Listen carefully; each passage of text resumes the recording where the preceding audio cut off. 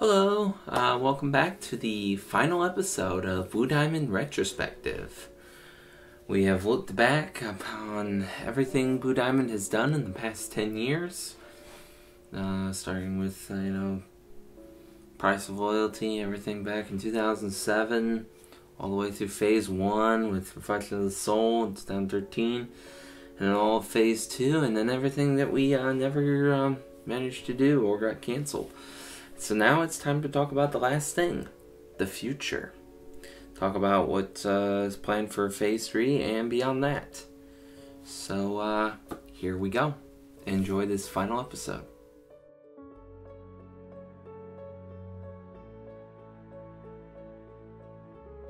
So, what can I say about Phase 3? I want it to be good.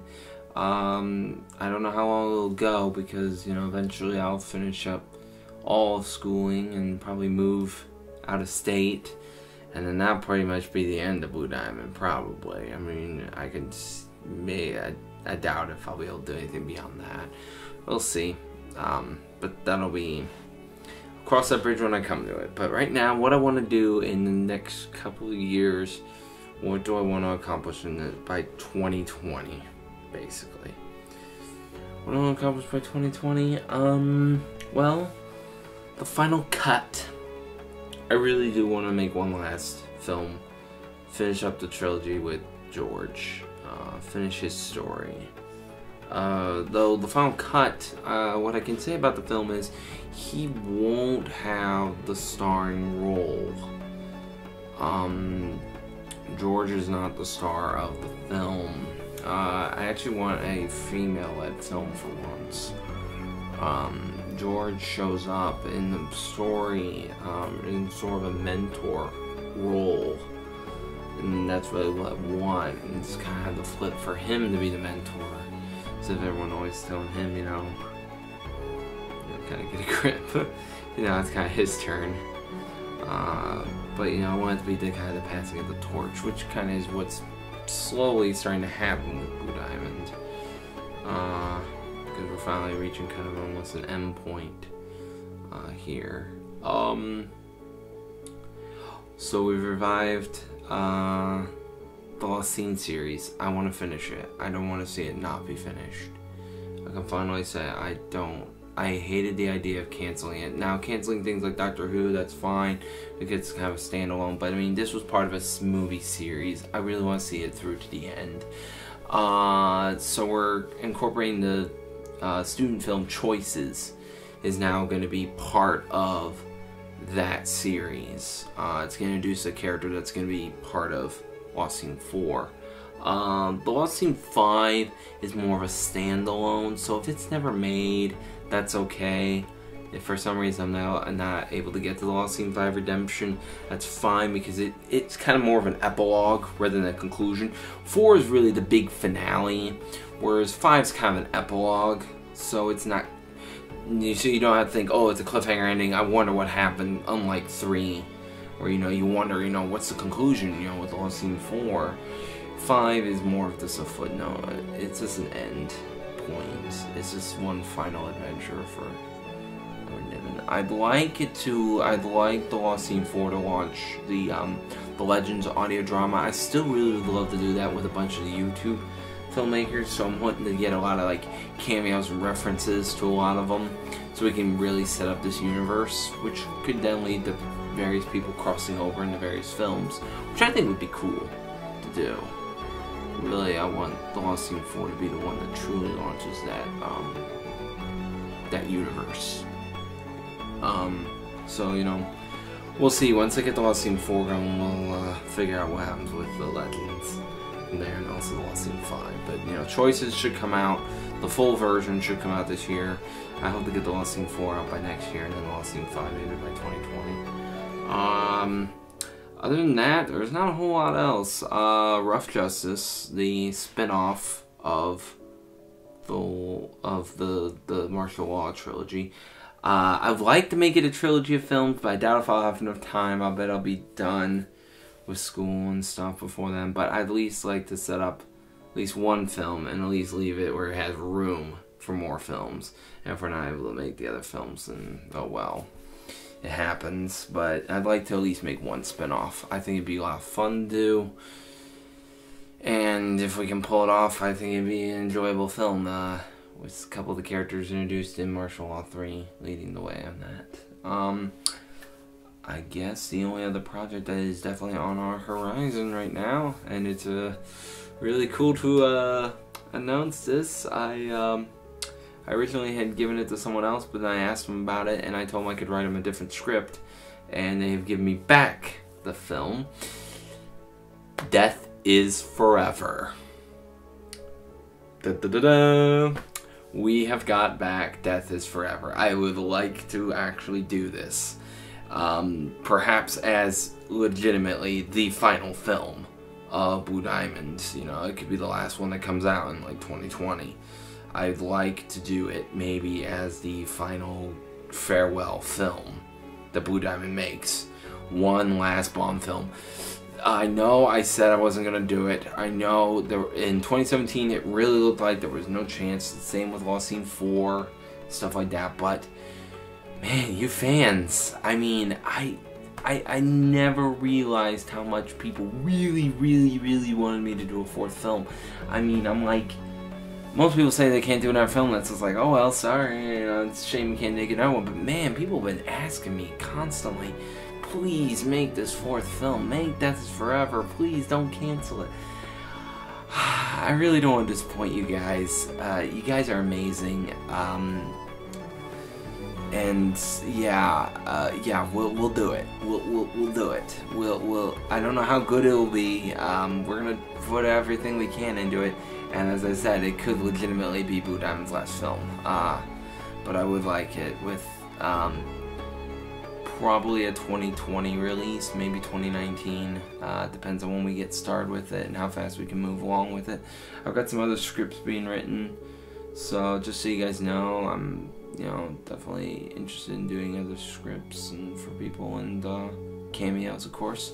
So that is the look at the future of maybe Phase 3, which could end up being the final phase and end of Blue Diamond, which would be nice. I mean, if we end in 2020, I mean that's a 13-year run of Blue Diamond Productions. That's pretty darn good, I think, for what we are. But you know, it just might legitimately be, you know, if I move, that's it. Unless I gain enough friends wherever I move to make more films, but that'll take time. So it definitely would be a gap. So it definitely would be Phase 4. If I move, I will be starting up Phase 4, if there is a Phase 4.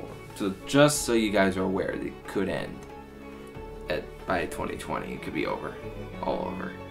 So let's just enjoy these last 3 years, I say.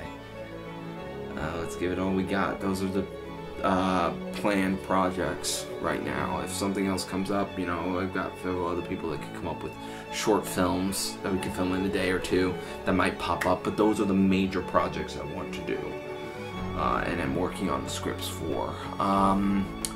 So without further ado, I would like to make a shout out to all of you, you fans who have been with us however long. I mean, to the fans that have been with us since the Price of Loyalty, thank you for sticking out with us, for watching our films, for supporting us through everything we've done, through the, you know, getting the Shadow Revenge out because it took so long, the dry period between Shadow Revenge and The Lost Scene, after the incident in 2011, after everything slowed down in 2012, after, you know, Phase 1 was, Phase 2 started and it was just class projects and we weren't making much, and now most recently through this 2017 another dry spell.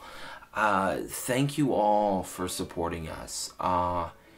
This has been a journey, really. I mean, it started out, I was 17 years old when we started. I literally just turned 17 when I first started Blue Diamond, and now here I am, 28, and I've grown up in a lot of ways throughout these movies. So thank you so much for what you guys have done. You've supported us. You've watched us throughout these films. You've given us good critiques on what we can improve on. You've watched us have to improve through technology. You watched us through 3 different kinds of cameras, audio equipment, you know, everything. Yeah, I've filmed, with, like, actually, considering also the class stuff I've done, I've filmed with, like, a total of, like, 5 or 6 different cameras. Yeah, I filmed with the old camcorders, then the little camcorders, then the T5i. I filmed with the red M1. Filmed with a Red Scarlet with Drive U. Filmed with a Canon C100. The C100, and then also the Ursa for Monopoly. So yeah, I've gone through a lot of cameras. Of course, we've had all the audio equipment we've gone through. Just so many different projects. I don't even actually know the number of films we've done.